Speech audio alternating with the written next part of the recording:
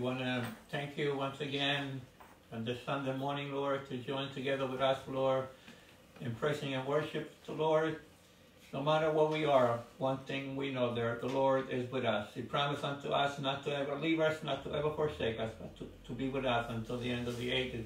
And the Bible promised that when 2 or 3 come together in His name, He's going to be in our midst. So we know that the Lord is going to be with us. He's going to be in this room. He's going to be in the place where you are, gathered to listen to this live streaming. So let's become in one heart and one mind, and let's concentrate upon the Lord, because God truly is our helper and is our refuge. Father, we thank you once again, Lord, for the opportunity that you've given unto us, Lord, to gather together, Lord, in this house, Lord, for the purpose, Lord, to worship you, to sing the songs of Zion, Lord, to speak about your word, to speak about your faithfulness, Lord. God, we ask you that every word that will be said this morning, Lord, it will be said for one purpose alone.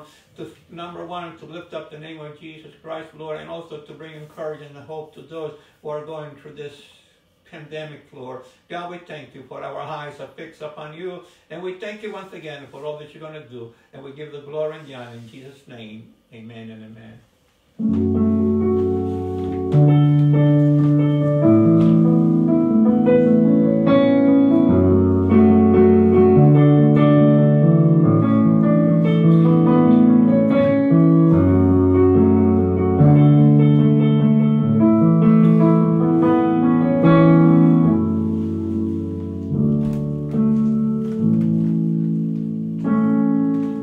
One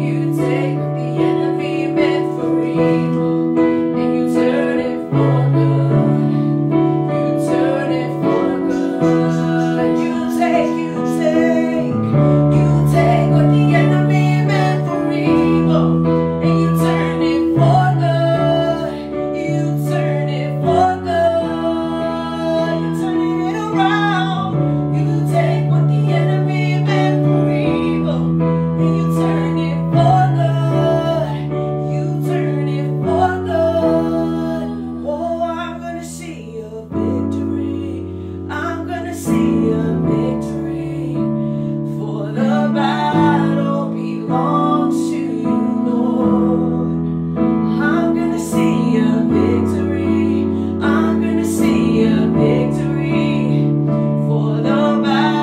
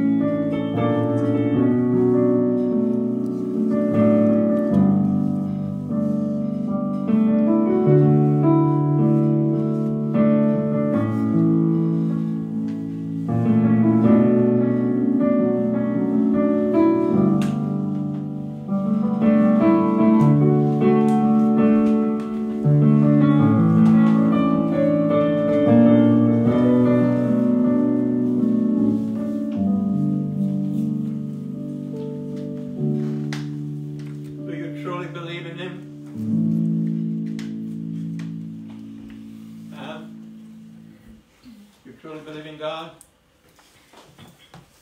How do you believe in? Do you believe with your mind? Or do you believe with your heart? The Bible tells us that we must believe, but we must believe with our heart, not just with our mind.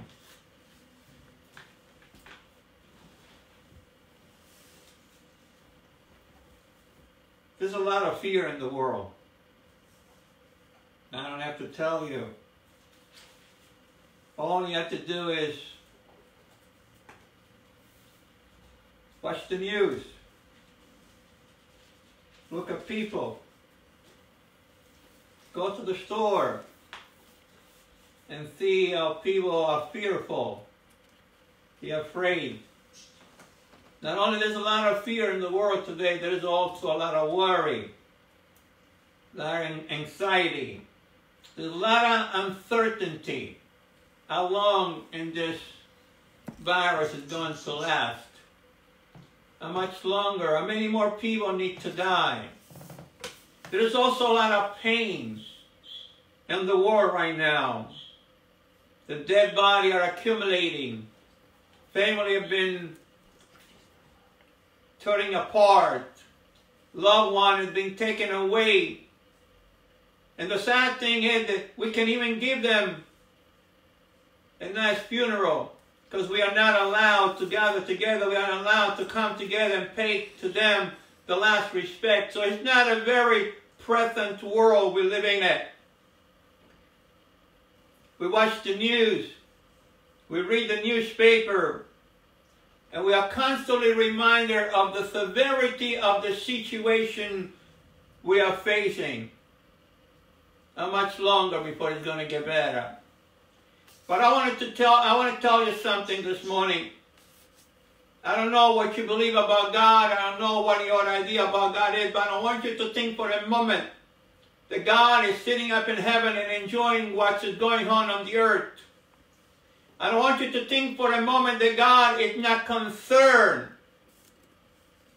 what is taking place upon the face of the earth. The scripture tells us very clear that God is a God of love. We are reminded in the scripture, not just once, but many times, how God heart breaks when he sees suffering. I remember the story of Mary, Martha, Lazarus. I don't know if you're familiar with the story, but Jesus loved Mary, Martha, and Lazarus. One day Lazarus became sick, and Jesus was not around, so the sisters sent news to Jesus to come right away and to pray for their son because he was on the point of death. But Jesus took a little longer to get there. By the time Jesus got to the house of Mary and Martha, Lazarus was dead. And then Jesus asked them to bring him to the place where Lazarus had been buried. And the scripture tells that as Jesus was standing in front of the tomb of Lazarus, he wept. I want you to imagine for a minute the creator of the universe, God in the flesh, he was weeping. He was weeping. Now there's a lot of speculation why was Jesus weeping. Some people said he was weeping because he felt sorry about Mary and Martha. I don't think that's the reason. Because Jesus knew that in a few minutes Lazarus will be brought back to life and he will be given back to his sisters alive. There's a lot of speculation that Jesus was weeping because he was too late, but I don't think so, because God knew in his plan and his purpose that this thing was not going to be for death, but was to be for the glory of God. I think there's a reason why Jesus was weeping as he was standing in front of Lazarus' tomb, because as he was looking around, he saw many tombs.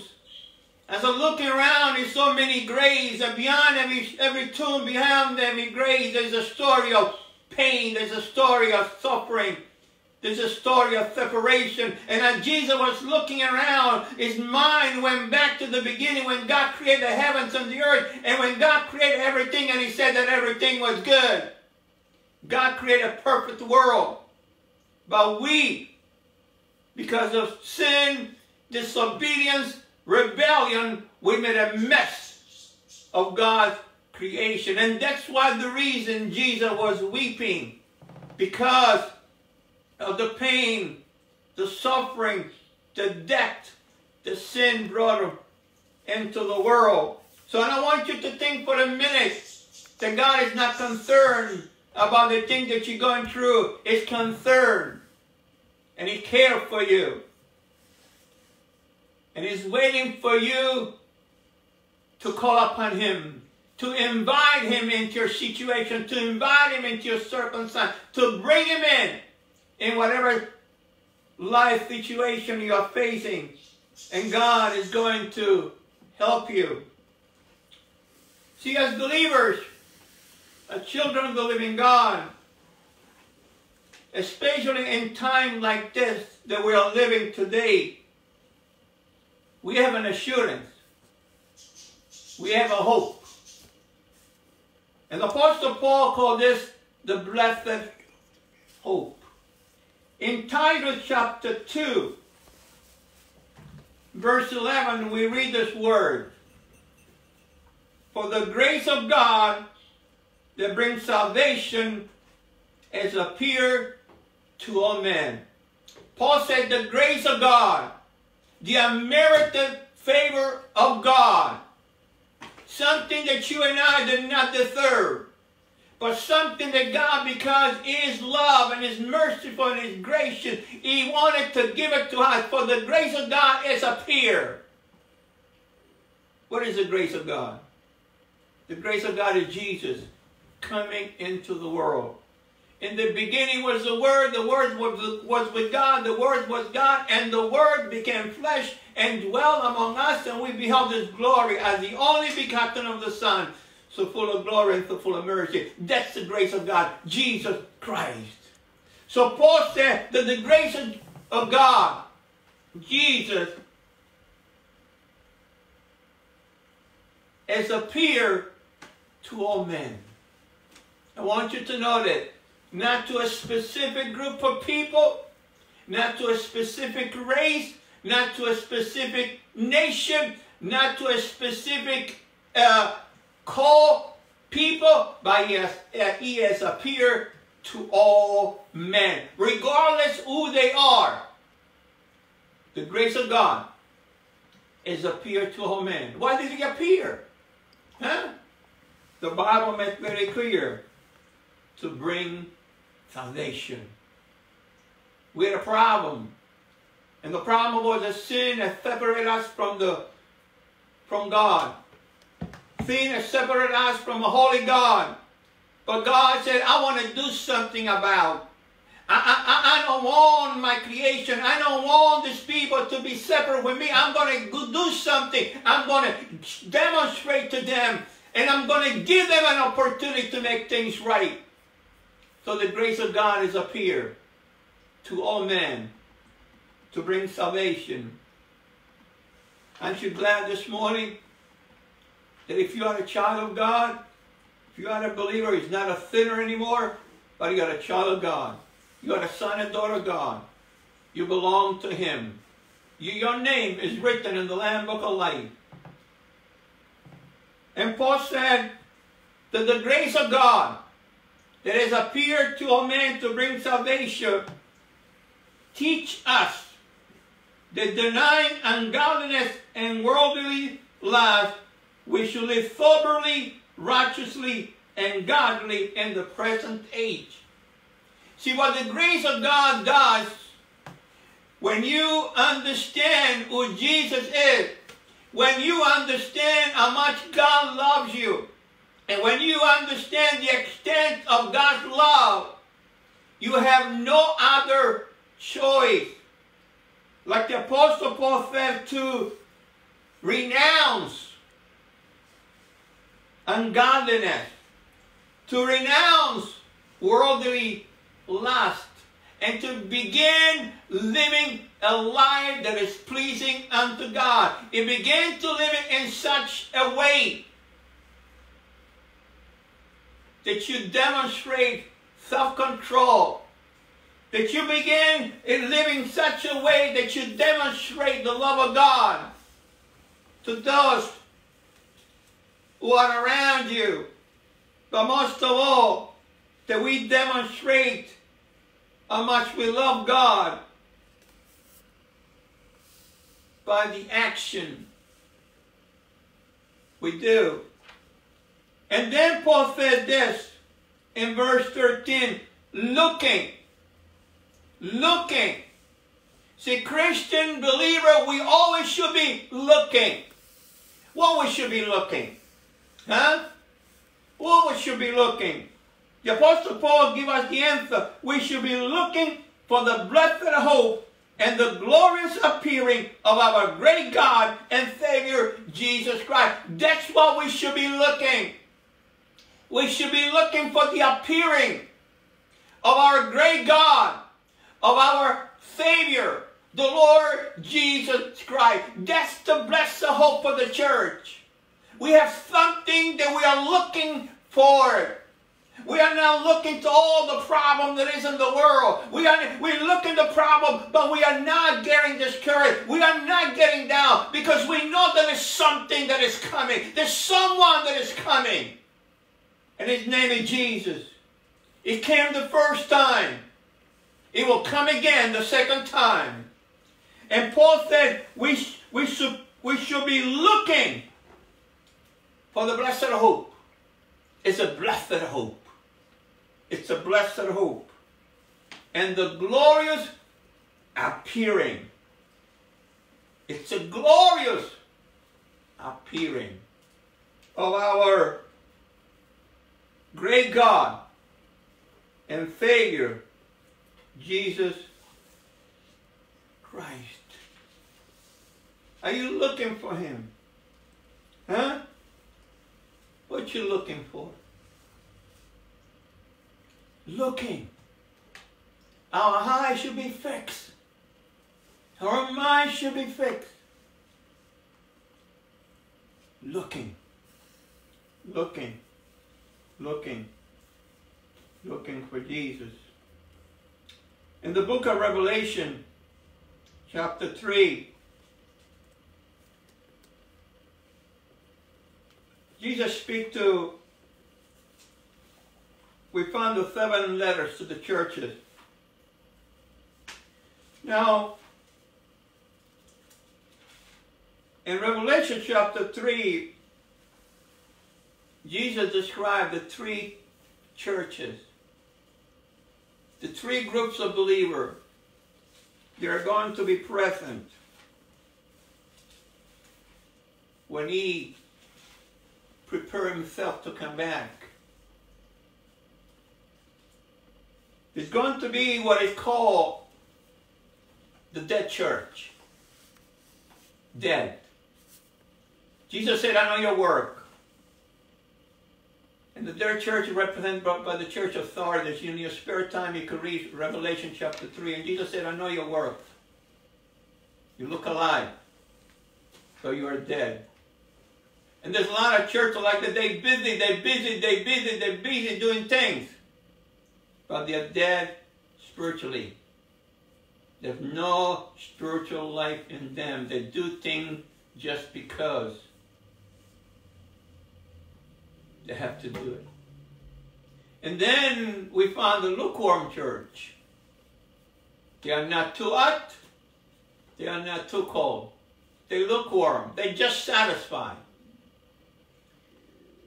This represents the church, which has 1 foot in the world and 1 foot in the church. This represents Christians who want the best of both worlds. But Jesus rebuked them, and Jesus tells them that unless they become hot, it's going to puke. It's going to vomit out of their mouth. And then we found the church of Philadelphia. The church which is on fire for God. And in Revelation chapter 3, God makes a promise to them. Look what it said in verse 10. Because you have kept my command to persevere. Because you've been persevering. Because you're not giving up. Because you have not allowed anything to prevent you from moving forward, from pressing on. Because you have been faithful in everything that I command you. Jesus said, because you have kept my command to persevere. Look what it said. I also will keep you from the hour of trial that shall come upon the whole earth to test those who dwell on the earth. Jesus said there is a hour of trial. There's a period of time that I'm going to send upon the face of the earth. There's going to be a period of tribulation that will come upon the face of the earth. But because you have persevered, because you have remained faithful to me, because you have done all this in the past, as a reward, I'm going to keep you from this hour of trial that is coming upon the whole world.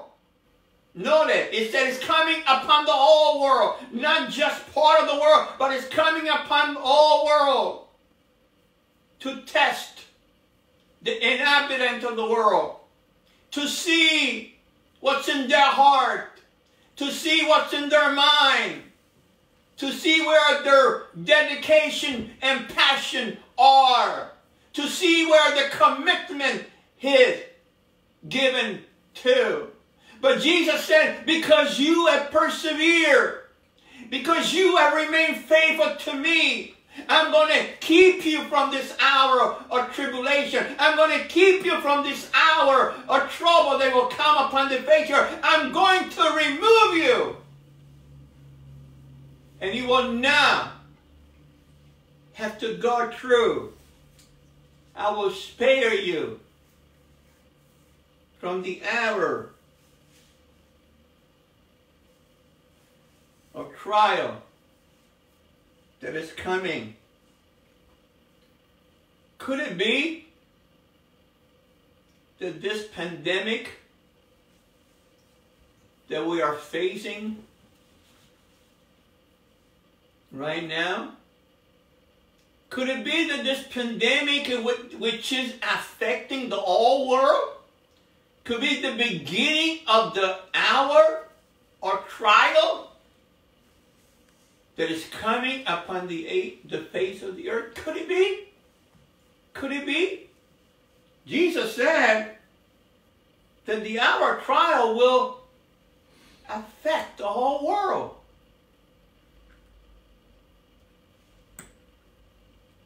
Should be afraid? No. Why? Because we're looking for the blessed hope. We're looking for someone who said, let not your heart be troubled. You believe in God. You also believe in me. I'm going to prepare a place for you.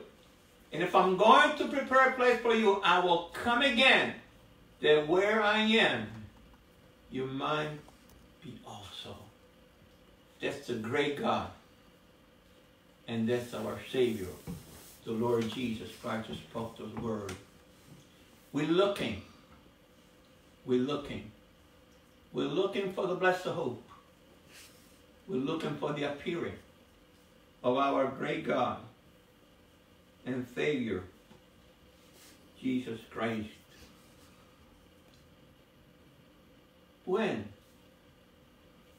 When He was going to come again? Huh? You know, people have been looking for Jesus' return for the many years. How's He going to come back? The Bible tells us a few things about this. The first thing that we know is that when Jesus is going to come, it's going to be unexpected. It's going to be unexpected. There will be no pre-announcement. In Matthew chapter 24, verse 24, Jesus said, therefore, you also be ready. For the Son of Man is coming to an hour that you do not expect. Jesus clearly states that he's going to come back at an hour when people will not be expecting him. People will be busy with their own life. People will be busy with doing their own thing. And God is not in their mind. There's no room in their life. There's no place in their life for God. And God said, I want you to be ready. All the time. Because you don't know. You don't know when I'm going to come back. In Matthew chapter 24, verse 36, Jesus said, but of the day and hour no one knows, not even the angels of heaven, but the Father only. Something else that Jesus said, that no one knows the day, no one knows the hour, is unexpected. Is reserved to the Father. That's why we must be ready. That's why we must watch. That's why we must look. Because we don't know the hours. We don't know the time. Paul wrote in 1 Thessalonians chapter 5 that, but concerning the time and the season, brother, you have no need that I should write to you, for you yourself know perfectly. Paul said, you know perfectly that the day of the Lord shall come as a thief in the night. Paul said, you know. We spoke about this. The Holy Spirit revealed unto us. And we know surely that the day of the Lord, the blessed hope, the appearing of our glorious God and Savior Jesus Christ, He will come as a thief in the night. For when they will say peace and safety, then suddenly destruction will come upon them as labor pain upon a pregnant woman, and they shall not escape. As a thief in the night. Have you ever been a victim of a thief?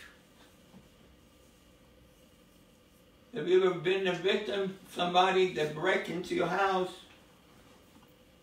and takes things that don't belong to them? They don't call in advance. They don't warn you.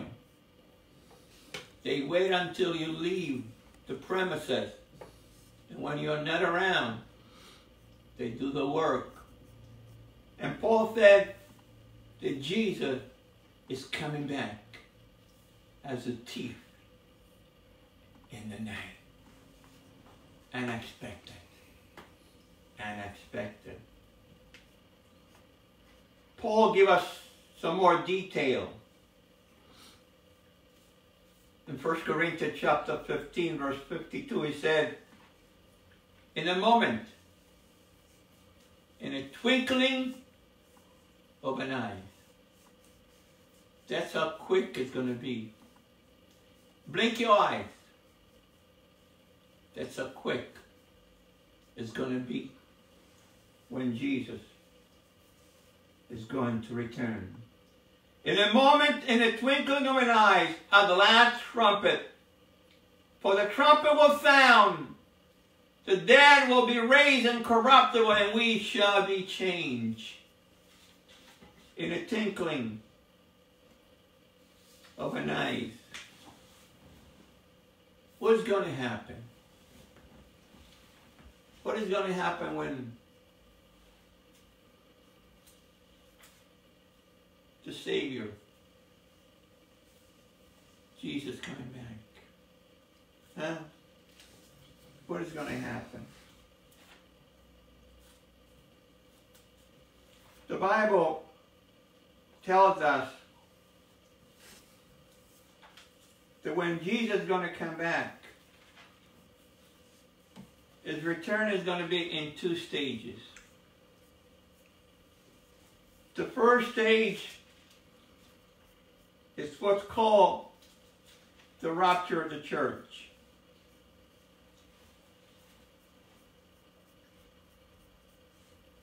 It's going to be unexpected. It's going to be quick.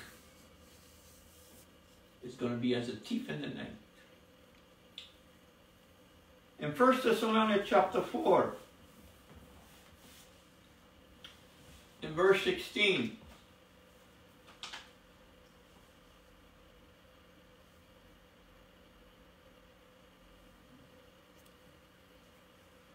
Paul said, for the Lord himself, notice, he's not going to send an angel. Not going to send angels. For the Lord himself, looking for the blessed hope and the appearing of a great God and Savior, the Lord Jesus Christ.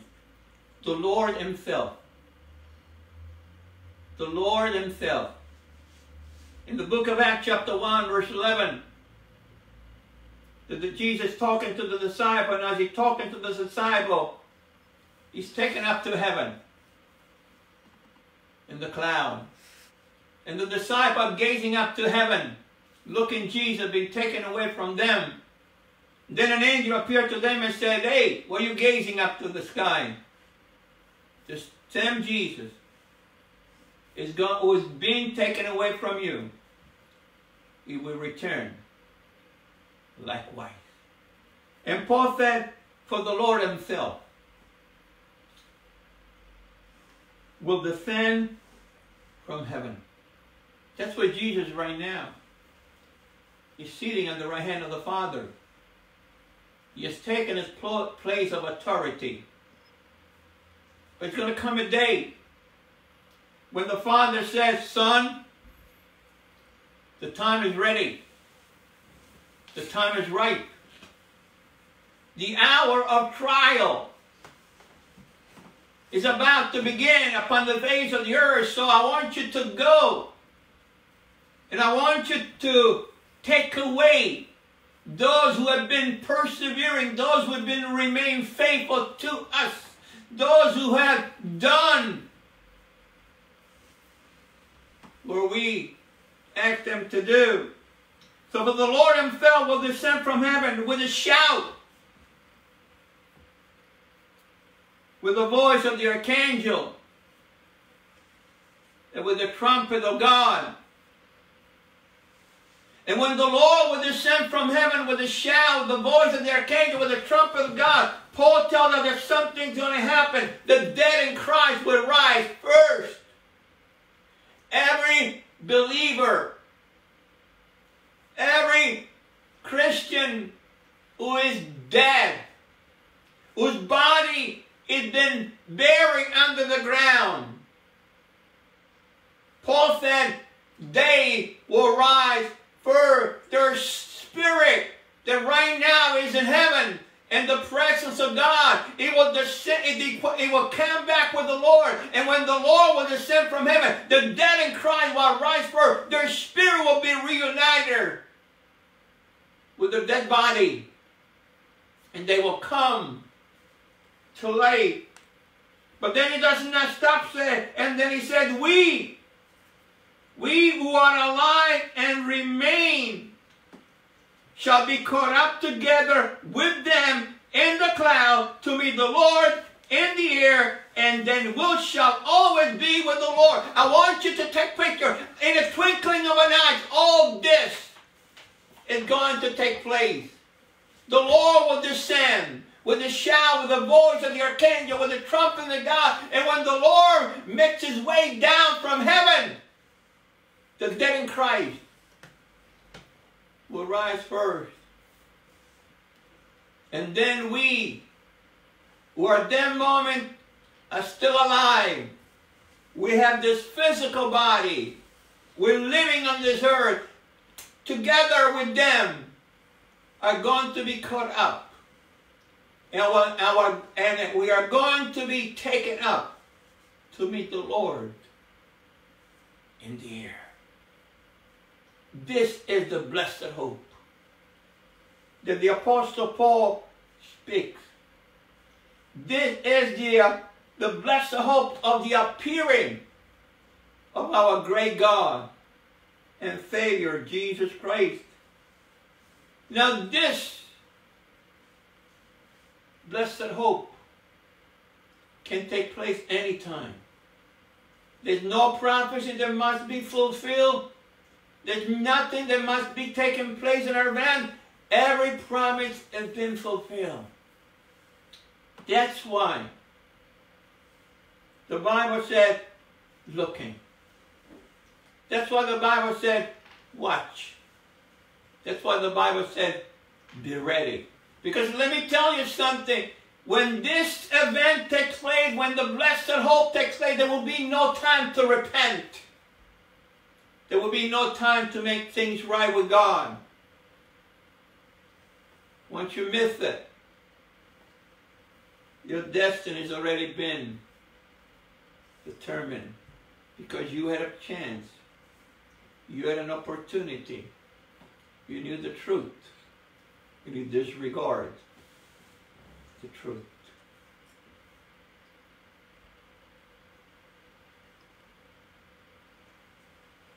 Are we ready? Are we ready? I hope that you who are listening to me this morning will understand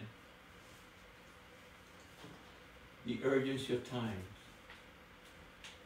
I don't know, and no one knows except God what the next minute is in store. The next week, the next month. The only thing that we have guarantee is right now. That's the only thing that you have guaranteed right now. And right now, we must take advantage of this opportunity that we have to get ready. To get ready for the blessed hope and the appearing of our great God and Savior Jesus Christ. If you're not ready, if you're honest with yourself, and you look at your life and you say, no, man, I'm not ready. If Jesus will come right now, I'm not ready. Then get ready. Get ready. Get ready. The Bible said if we confess our sins, is faithful and just to forgive us and to cleanse us from all unrighteousness. God is merciful. He doesn't want you to perish. He wants you to get ready. He wants you to get ready for the appearing of our great God and Savior Jesus Christ. If you would like, I want you to repeat this prayer to me. Father, thank you. Thank you for your word this morning. Thank you for the Savior.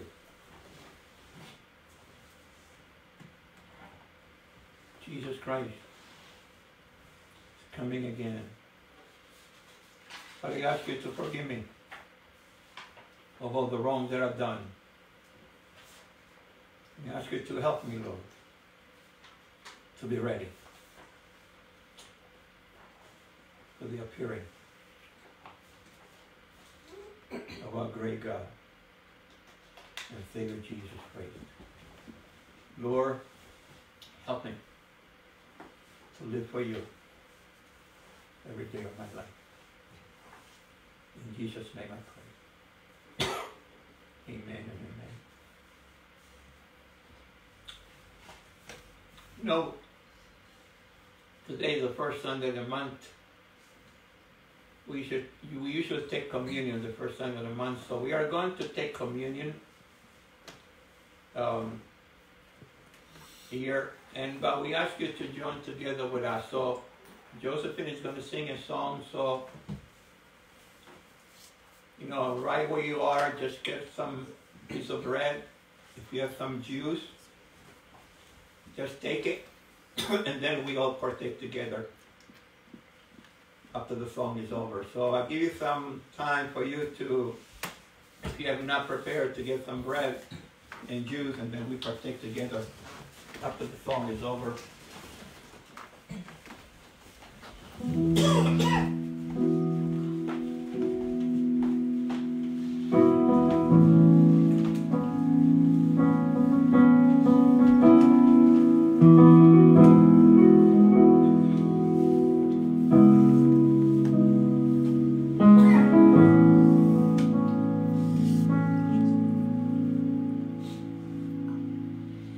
Stood before creation.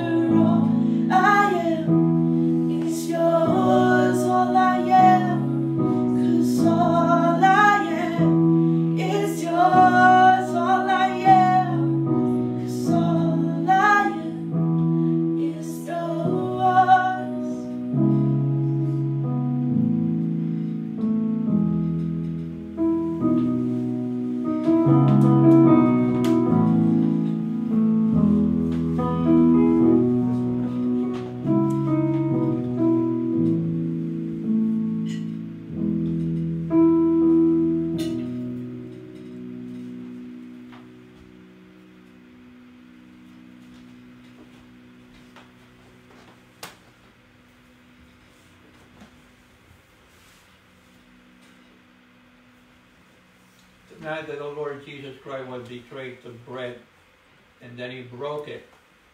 And then he gave to the disciples and he said, take, eat, this is my body which is broken for you. Thank you, Lord. Thank you, Jesus.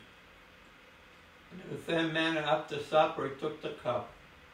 And after he gave thanks, he gave to his disciples and he said, drink, this is the cup of the new covenant for the remission of your sin. Do this as often as you want in remembrance of me.